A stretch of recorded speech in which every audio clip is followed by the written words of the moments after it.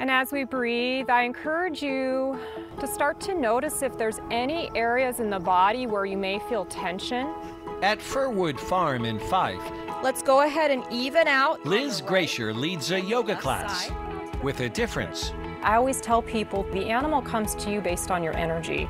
This is alpaca yoga, where practitioners unfold the infinite possibilities of the mind and soul with these gentle and peaceful cousins of the llama.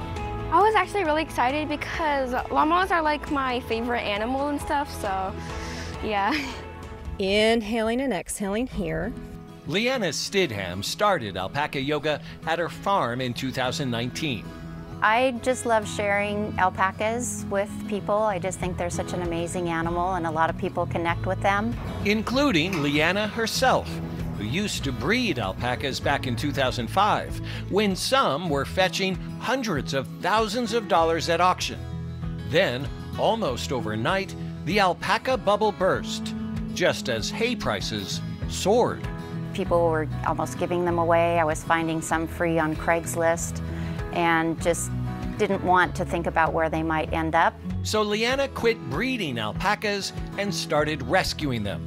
She's saved 70 since 2012.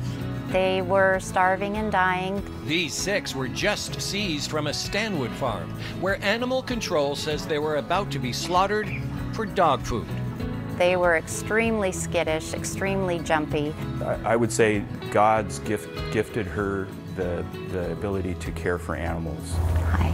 She's a 24/7 alpaca person. Even before we see them, she has them rehomed.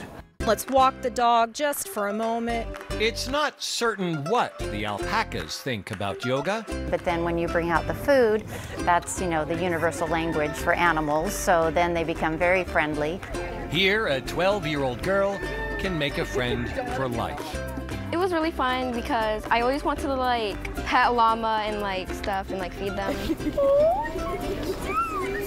This interaction might also be Leanna's favorite part.